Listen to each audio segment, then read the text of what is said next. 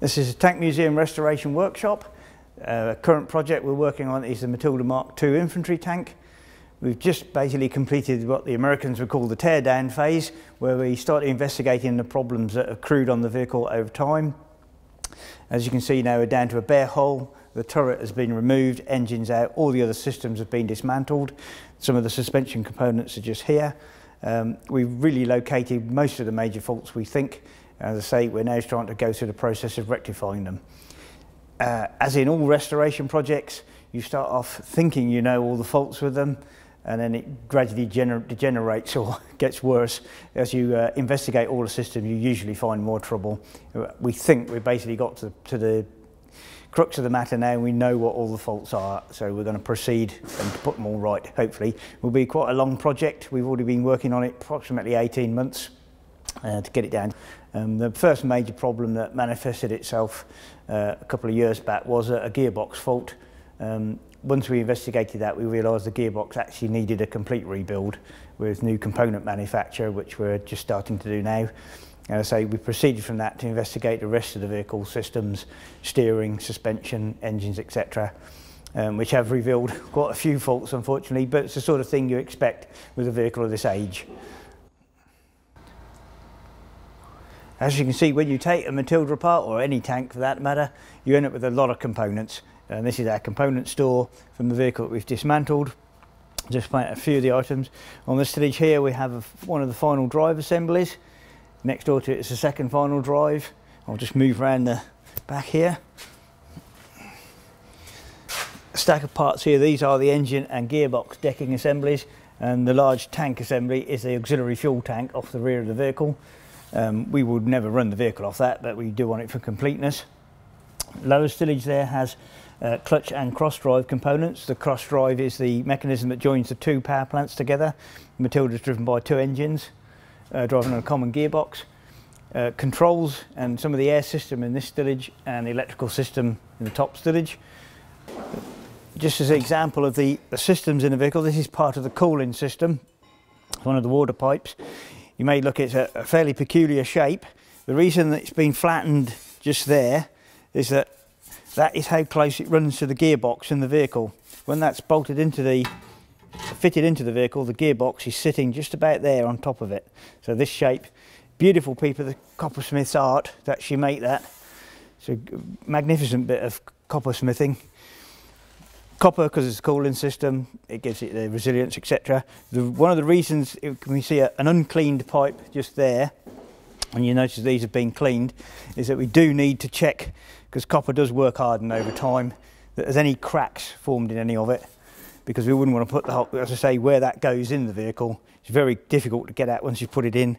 You don't want to find a leak in it through a crack or something like that once you've put it back in. So the reason for why they've all been cleaned is to inspect them, basically.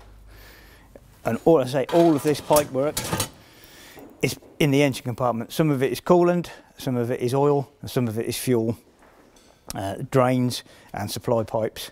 And as I say, these little smaller pipes, they're all part of the oil system. The pinion gear, which actually bolts to that flange on the assembly, all of that is one piece of metal. So it's all been made out of a casting and then machined. Once again, you've got the drive sprockets, bearings. The bearings are exhibiting signs of wear, so we'll replace these roller bearings. Just get that one out for you. It's a large roller bearing. You can see that the cages are worn, the races are worn on the inside. You see where it's gone dull compared to the shiny part there. That's the wear part. So it's usually when you get to that sort of stage, it's getting pretty near to being worn out. One thing we will have to just look at very carefully is that is one of the oil seal assemblies from the final drive, which is actually made out of a leather seal with a brass and copper expander, and we will probably have to replace this with a modern extruded polypropylene or something like that, and then basically disassemble this and reassemble it. In this box here we have a lot of the engine components. We've stripped one engine completely. We will get around to doing the other one as well. They are showing signs of wear because they're 75 years old. The These are the head gaskets which we'll source and replace, and all the rest of the components will be cleaned, oil pumps cleaned, etc. And then when the engine's been reassembled, we'll run it on a static test rig before we assemble it and put it back in the vehicle. These two assemblies in this stillage here are the rack and steering clutches. They basically work by disconnecting the power to which side you want to steer on the vehicle. During the disassembly we found some damage to them.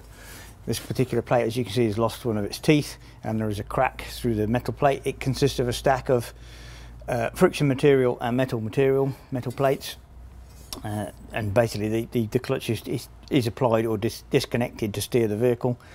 These components will have to be replaced with new parts. Altogether we found 4 broken components, so these will all have to be sourced in the correct material, which we have now found, because fortunately we've got a world-class archive at the Tank Museum. They still have the Matilda specification book, which gives you a list of all the materials that the vehicle is manufactured from, so we know exactly the type of steel that this plate is made from, and therefore we can get it reproduced by a modern manufacturer. For the components we need to inspect and replace are these are the engine clutch plates, 2 on the vehicle, because the power plant consists of 2 engines running together on a common gearbox.